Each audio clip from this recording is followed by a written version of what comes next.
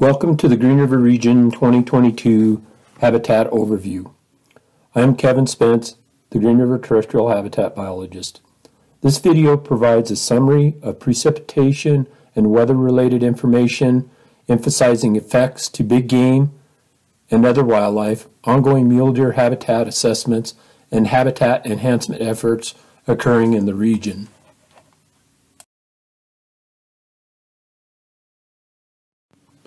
The Green River region covers most of southwest Wyoming, including southern Lincoln, Uinta, most of Sweetwater, and western Carbon counties. The regional boundary on this map is the red line in the southwest corner. The Green River region contains all or portions of mule deer initiative herds, including the southern ends of the Wyoming Range and Sublet herds, and most of the Baggs mule deer herd. Each of these herd units are labeled and are shown shaded in green with blue outlines. Mule Deer Initiative or MDI herds were designated by the Wyoming Game and Fish Department over concerns with declining populations, where there has been a need to increase the public's awareness of issues affecting mule deer, enlist public involvement, and promote conservation of the species and its habitat. The remaining non-MDI herds in the Green River region include the Uinta and South Rock Springs herds. Although the South Rock Springs herd is not part of the Mule Deer Initiative, it remains very popular with hunters, and the department collects the same habitat-related data as if it were also a designated MDI herd. The quality and quantity of wildlife forage is dependent on the timing and amount of annual precipitation for grass and forage production, as well as shrub annual leader growth. High volumes of mountain snowpack and spring moisture is essential for summer range forage productivity to meet the high energy demands for does and cows during lactation. Buck and bull antler and horn growth, and attaining stored fat energy reserves for fall rut, migration, and winter survival. Adequate spring moisture is critically important in the lower elevation sagebrush steppe to promote herbaceous vegetation and associated insect populations for sage-grouse chick survival. Moisture through the growing season in these sagebrush steppe habitats are vital for pronghorn forage through the summer months. Severe drought can have a toll on low elevation sagebrush areas such as the South Rock Springs mule deer herd, and cause as much mortality as some winters, when does quit nursing and fawns either die during the summer or enter winter unfit for survival.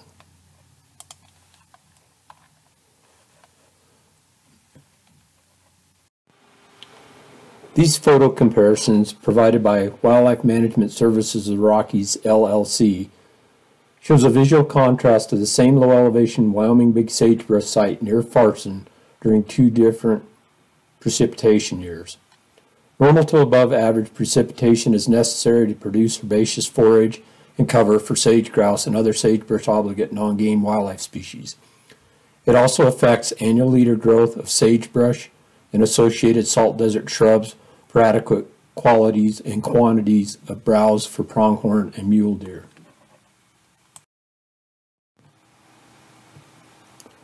Habitat biologists evaluate annual and seasonal precipitation models and data for key mule deer herds in the Green River region.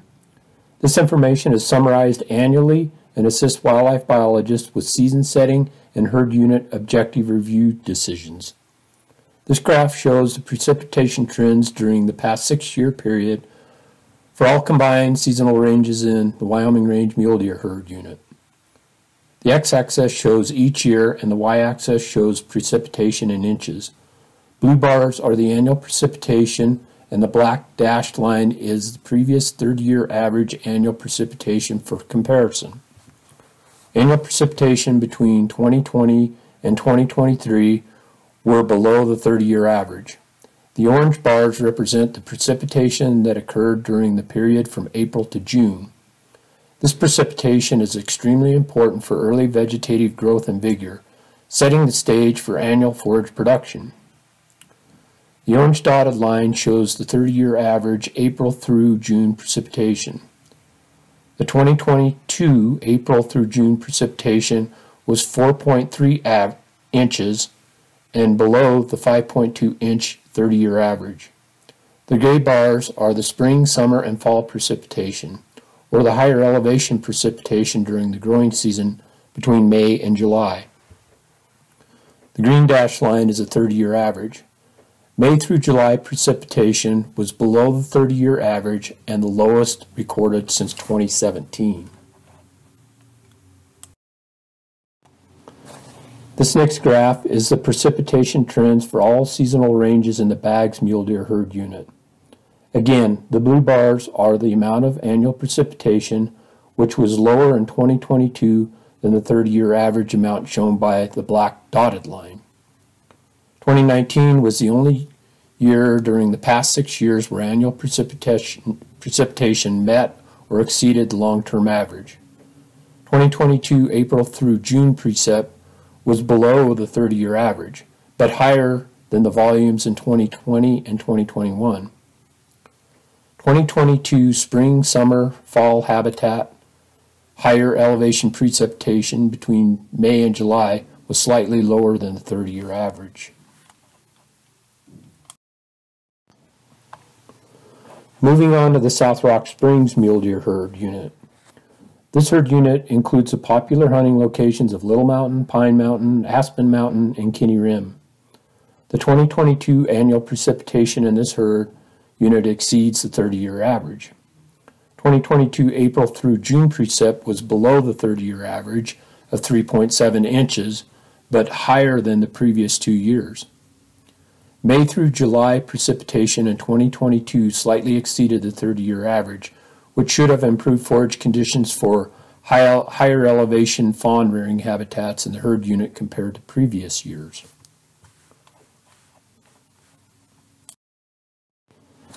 This graphic from the National Integrated Drought Information System shows the Wyoming drought outlook as of February 28, 2023. Most of the western portion of the Green River region is experiencing moderate to severe drought conditions, and the central and eastern portion of the region is either an abnormally dry or non-drought situation.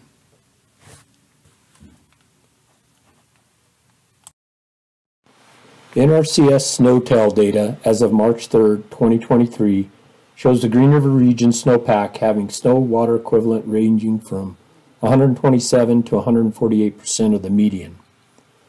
Although the effects of the severe 2022-2023 winter have been extremely difficult for mule deer and other big game, the current snowpack at all elevations across the region is very encouraging for soil moisture recharge and forage productivity during the upcoming growing season.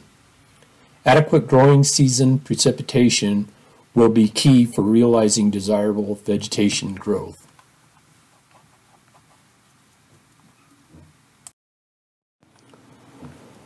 As of March 1st, severe winter conditions have persisted across the majority of the Green River region. Average monthly winter temperatures for the period between November 2022 and February 2023 across big game winter ranges in the region have exhibited consistently colder than average temperatures, with monthly average temperatures ranging from 1 to 12 degrees below the long-term average. The cumulative effects of consistent winter storms, above average snow accumulation, colder than average temperatures, and associated wind chill temperatures on winter ranges across the Green River region during this winter are expected to result in significant deer and pronghorn mortalities. We are also expecting some elk mortality as well, but to a much lesser degree than deer and pronghorn. 48% of the fawn mule deer fitted with GPS telemetry collars in the department's Wyoming Range Focal Herd Unit study have died as of March 3rd. 10% of the collared adult does in the same Wyoming Range study have succumbed to the winter, and 13% of collared adult does in a separate telemetry study for the Uinta herd have perished this winter so far.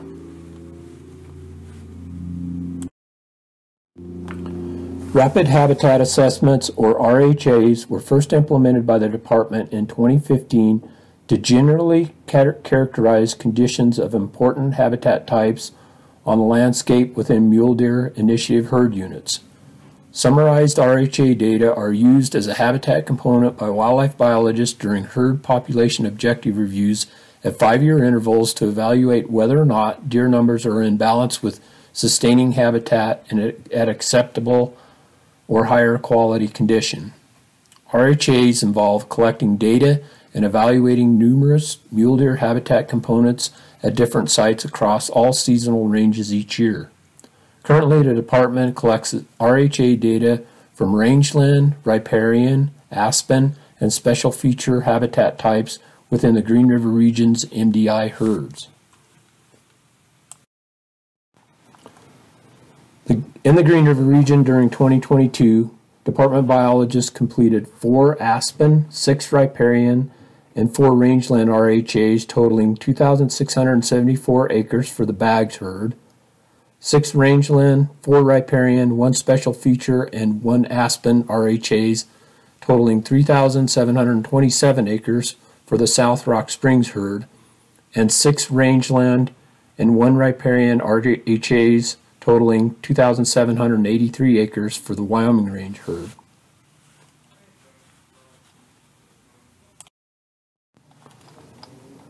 Several habitat enhancement efforts were conducted during 2022.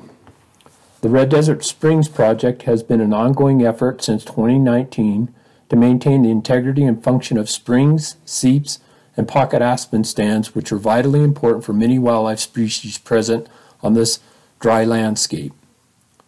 This project has been a collaborative effort involving BLM, Muley Fanatic Foundation, Rocky Mountain Elk Foundation, Bow Hunters of Wyoming, Water for Wildlife, and the Jonah Interagency Mitigation and Pinedale Anticline Project.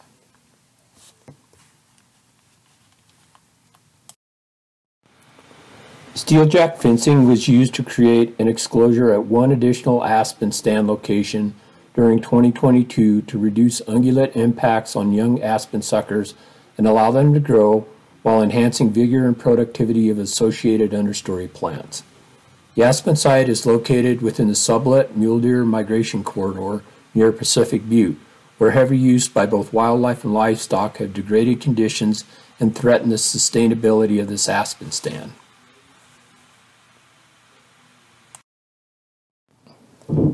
Department crews completed 3,488 acres of sagebrush mowing treatment and mule deer transitional and winter ranges in the southern portion of the Wyoming Range Mule Deer Herd Unit during 2022. Areas treated included West Salem Ridge, Boulder Ridge, Gooseberry Spring, Round Mountain, and North Slate Creek Ridge. Sagebrush stands identified for mowing were dominated by older shrubs that lacked vigor and productivity. They also tended to exhibit denser canopies that limited associated grass and forb productivity. A fine-scale mosaic of mowed and unmowed sagebrush was used to create a blend of shrub-dominated patches and open areas with increased grass and forb productivity, and ultimately will promote sagebrush age class diversity across these segments of crucial winter range and transitional range, which will not fully be realized for the next 20 to 40 years when sagebrush plants have reestablished with enhanced vigor and nutritional browse.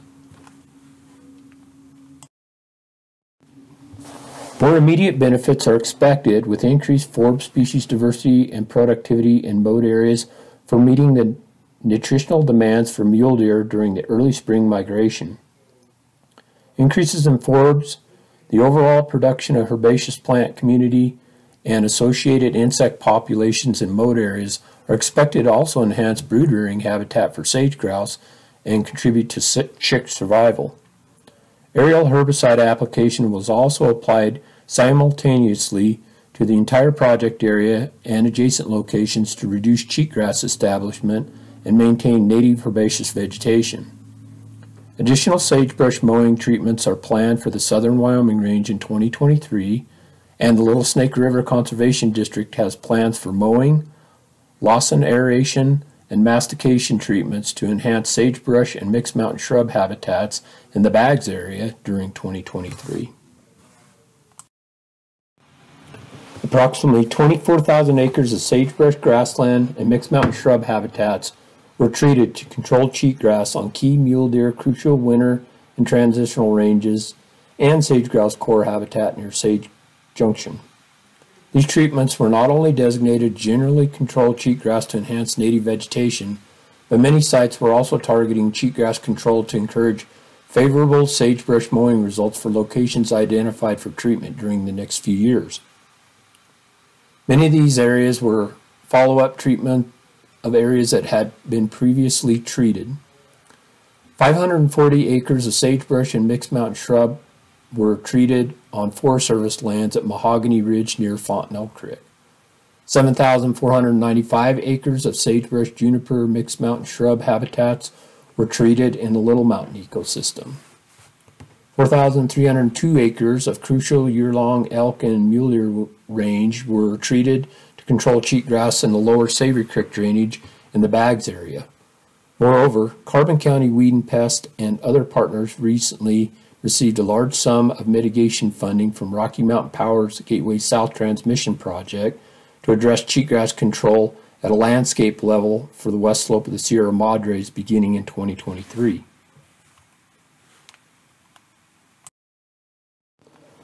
Cheatgrass is an aggressive, invasive winter annual plant that often outcompetes native vegetation and can become monocultures, negatively impacting landscape and ecosystem function.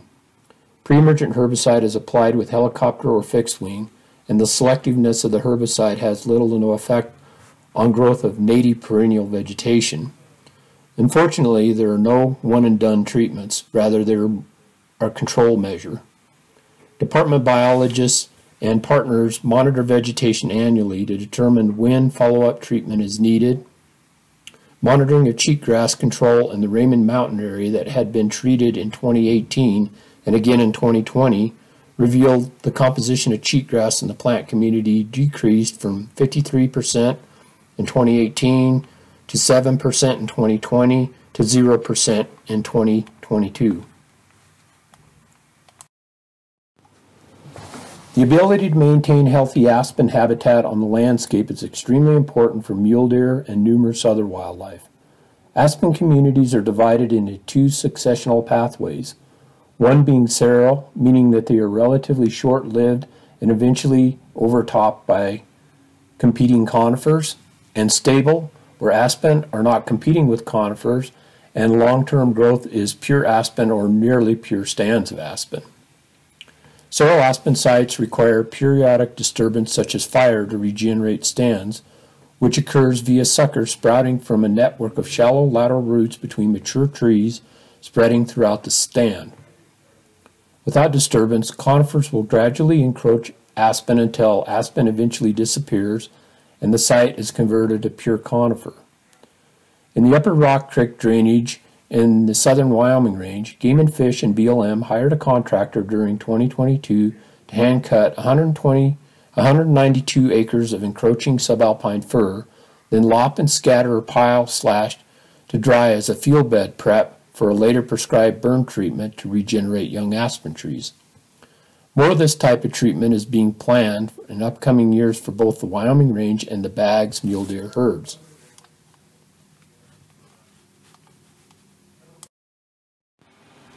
The department converted 9.3 miles of net wire and 5 to 6 strand fence to 4-wire wildlife-friendly specifications at the Grizzly Wildlife Habitat Management Area near Baggs during 2022. An additional 8 miles of fence has been identified for wildlife-friendly fence conversion on the Grizzly WHMA during the next year. 14 2-point miles of fence were replaced with wildlife-friendly specification fences in the southern Wyoming range during 2022. An additional 13 miles of fences are planned for conversion in 2023. The cumulative effects of these fence and other similar fence conversions are extremely important for facilitating passage for migrating mule deer, pronghorn, and other big game between seasonal ranges. Thank you for your interest in wildlife habitat and taking time to watch this video. If you have questions about what was presented, please contact Britt or me.